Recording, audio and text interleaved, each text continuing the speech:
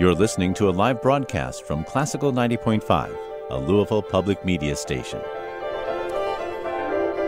And welcome to Classical 90.5 in this live broadcast. I'm Daniel Gillum, and today we're here with an early music trio from Bloomington, Indiana. They're called Les Ordinaires. Leela Briethaupt plays Baroque Flute, Erica Rubis plays Viola da Gamba, and David Walker plays Theorbo. We'll talk to these musicians about their instruments and the music a little bit later, but let's hear some music first. We're going to hear movements from François Couperin's First Royal Concert, and we're going to hear them in different parts. So the first two movements, Prelude and Allemande. Please welcome Les Ordinaires to Classical 90.5.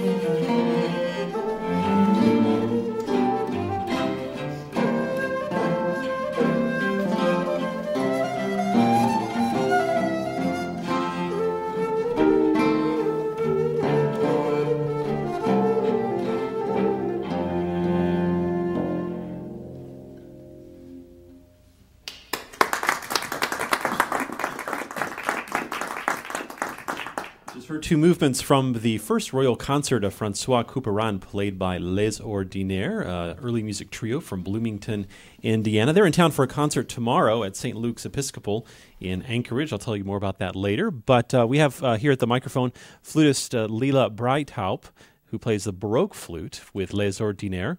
I'll have you talk about the flute here in just a minute, but tell me about your group, and maybe start with this name, Les Ordinaires. What does it mean, and how did you come to naming your trio this? Les Ordinaires means the king's ordinaries, the people who worked for the king, providing him music, and they were paid to do this. And the king was King Louis XIV of France during the late 17th and early 18th century. This trio was called the Royal Trio, with Theorbo and Viola da Gamba and Baroque Flute. And we're playing music that was written of that time period on instruments that are copies of the instruments that would have been performed by the composers for the king.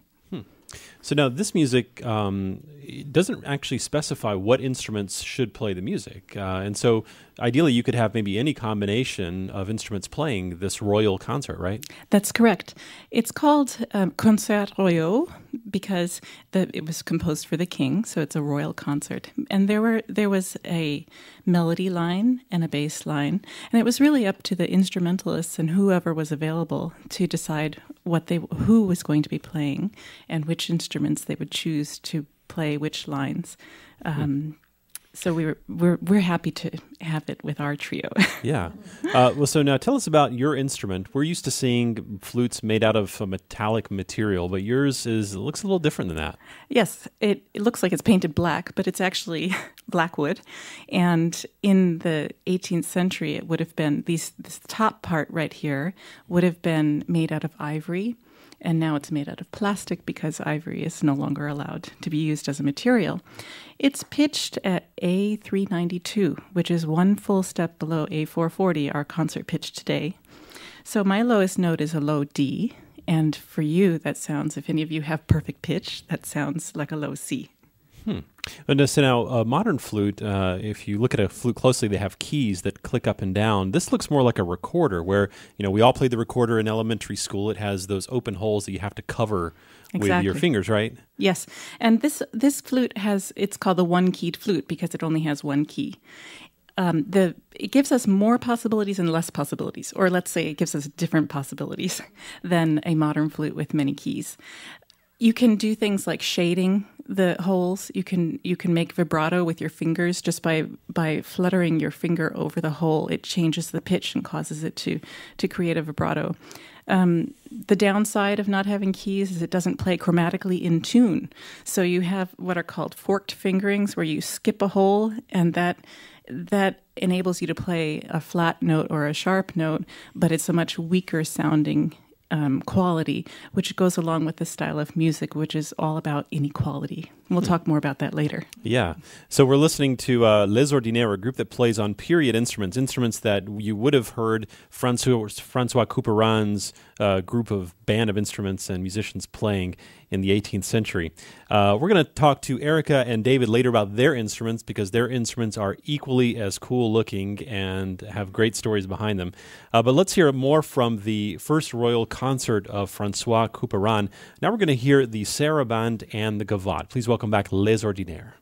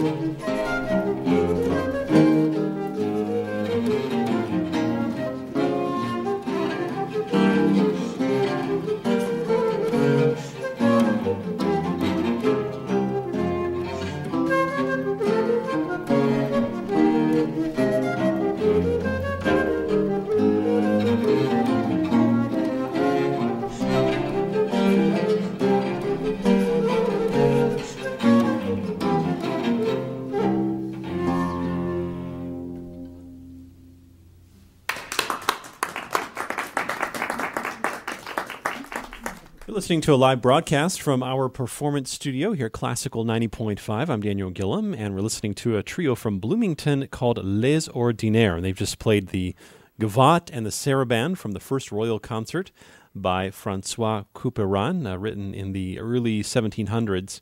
As a side note, Louisville was founded about 60 years after this music was written. This music written for Louis XIV, our city named after Louis XVI. So, at the microphone now is Erica Rubis. She plays Viola da Gamba for the group. For those of you listening, Viola da Gamba kind of looks like a cello, and I'm sure, Erica, you get this a lot. You know, is that a cello? Yes, I do. And you say, no, it's not a cello. Well, for our listeners, can you describe maybe the difference between the cello and the Viola da Gamba? Sure. It has a very similar shape to the cello, as you can see, or you can't see.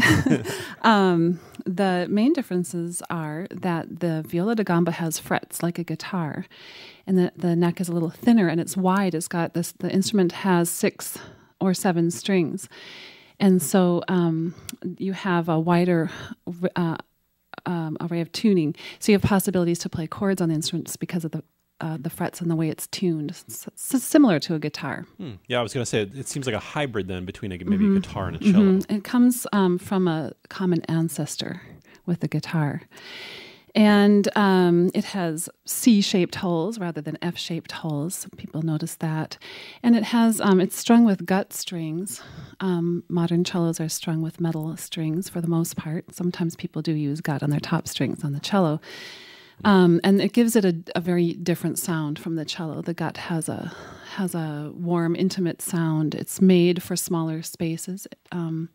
Metal strings are made to fill larger spaces. Mm-hmm. Now, this music, all these movements are named after dances of some kind. But do you think when this music was originally performed, people were actually dancing to it, or was it more of a concert setting sort of like this today? I hope they were inwardly dancing, but you're right. It was composed more for listening than for dancing, although, as you say, they are based on dance movements. Mm-hmm. Now, you play the Viola da Gamba. But do you play other string instruments that are like the Viola da Gamba, the cello, for example, or the guitar, or do you kind of specialize in the Viola da Gamba? I do specialize now in the Viola da Gamba, but I do play the cello. I started the cello when I was young, and then in college I switched to the Viola da Gamba when I joined the Collegium Musicum. I've dabbled in things like vihuela, and I do play a treble version. The Viola da Gamba has a treble and a tenor size. And in fact, if you were to Google Viola da Gamba, you'd see that there's really not a standard size or even a shape. There are a lot of different ways to make the viol. Well, that's Erica Rubis. She plays Viola da Gamba with Les Ordinaires. They're our guest today in our performance studio, playing some music by François Couperin. And to finish the royal concert portion of this broadcast, we're going to hear the gigue, or jig, and the minuet and trio. Again, welcome Les Ordinaires playing the music of François Couperin on Classical 90.5.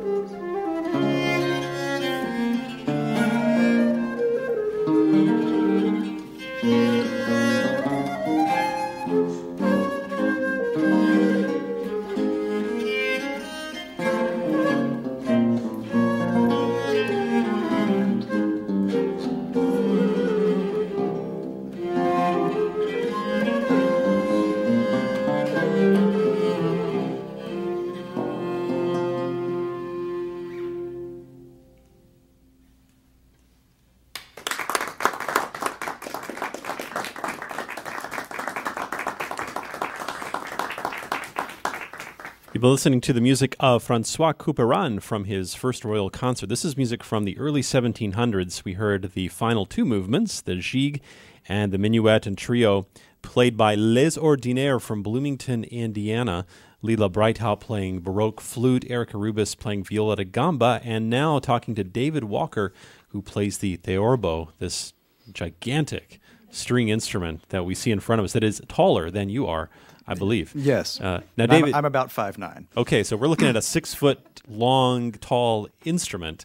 David, this is not your first time here in this space, here at Louisville Public Media. No, this is at least my fourth or fifth time here, but probably the first time would have been sometime in the mid-'90s. And not playing the instrument that he plays now, you've been in a band called the Pennies. I was, yes, that would have been an electric guitar thing. I think you were saying mandolin, too? I think I was playing classical guitar in a recording that the Louisville Mandolin Orchestra did here. Okay. And you've worked with Jack Ashworth, a local early music hero. Yes, Jack Ashworth, the early music professor from the University of Louisville. I would not be here today if I hadn't spent many years in his studio. So. Fantastic. So now tell us about this instrument called the Theorbo.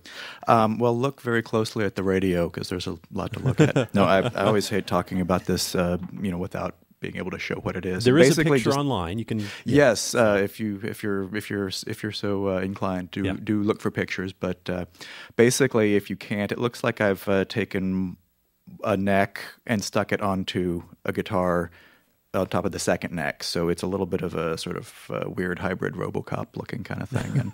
And so I have a short neck for playing chords, like a guitar, and I have a longer neck for playing bass notes, which sound sort of like this.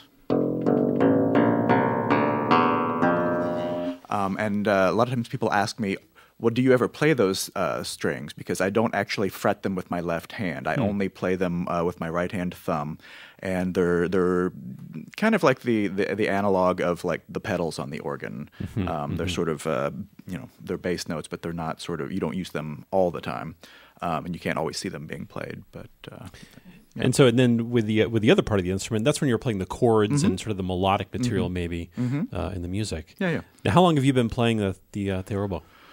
I think we're not quite to 20 years. Wow. But I began it when I was an undergraduate in classical guitar at the University of Louisville a number of years ago. Yeah. Now tell us a little bit about, we're going to hear two more pieces before we conclude this broadcast, and you're going to be playing a duet with the Viola da Gamba, Erica here. Yes. Tell us about this piece by Marin Marais. Well, we will be playing another sarabande, a slightly different character. Another sort of a slowish dance with a lot of fun things happening on the second beat sometimes.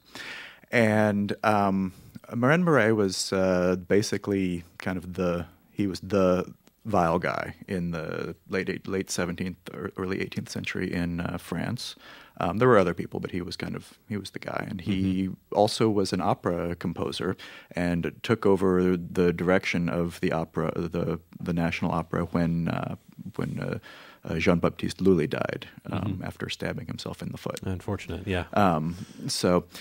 He had we don't hear his opera music all that much, but some of it is really quite spectacular. But yeah, we especially here as Viola da Gamba music is viol music. These days recorded a lot. Yes, a lot. Great. Thank you, David, for talking about your instrument a little bit. And as Leela makes her way back to the microphone to talk about the air that will conclude today's broadcast, I'll remind you that Les Ordinaires is performing tomorrow at St. Luke's Episcopal Church in Anchorage. The concert starts at 7:30 p.m. You can find out ticket information at lesordinaires.com or through St. Luke's Facebook page, and they're also going to be selling tickets at the door. And maybe before we talk about the air, Leela, if you could just quickly mention your CD that you're working on. I know you've just received a nice grant, and you're kind of working towards your first album, right? Yes, we're very fortunate to have received a grant from the Indiana Arts Commission to support the project that we have coming up, making a CD called Inner Chambers, Royal Court Music of King Louis XIV. And the part of the program that we're playing tomorrow night at St. Luke's Episcopal Church in Anchorage. It comes from the CD program. We're very happy to present it to you, so please come tomorrow night. Yeah, well, we're very excited to hear your CD when it comes out. Tell us a little bit about this air by Montéclair that you're going to be playing to conclude the program. Right, after the Marais, we'll be playing an air called Je sens naître en mon cœur, which means I feel in my heart. I feel born in my heart. And it's a very kind of expressive air. And it was meant to be sung. Montéclair then said it, he collected a bunch of his own airs to be played on the flute, the Baroque flute that I have right now. He included in the music, he wrote the text so that the flutist would be aware of what the sentiment was. And then he wrote an ornamented version to be played after the sung text, which is called a double. And so we'll be playing the sung text and then the double after that. All right. Welcome back. Les Ordinaires, playing the music of Marin Marais and Montéclair on Classical 90.5.